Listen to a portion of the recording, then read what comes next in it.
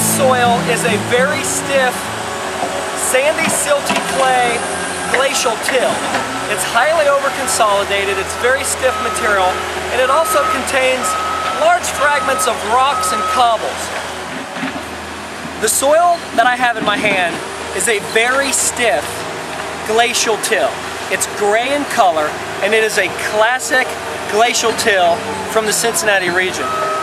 You will notice that this material is a matrix of silt and clay-sized particles. It's very dense, it's very heavy, but it also contains segments of, or pieces of gravel like this. If I break it open, you will notice that there are other chunks and pieces of gravel in the matrix. The larger pieces are called cobbles, and they begin at about a fist size. In this material, there are plenty of cobbles, plenty of gravel, so a smooth bucket does not make a very fine, clean surface.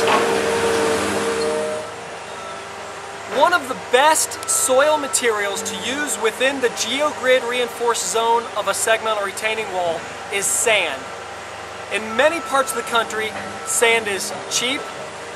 It's also free draining. It won't allow water pressure to build up. It has a relatively high friction angle. It's easy to compact, and it's easy to spread in place. For this reason, we design nearly all of our retaining walls using sand within the geogrid-reinforced zone.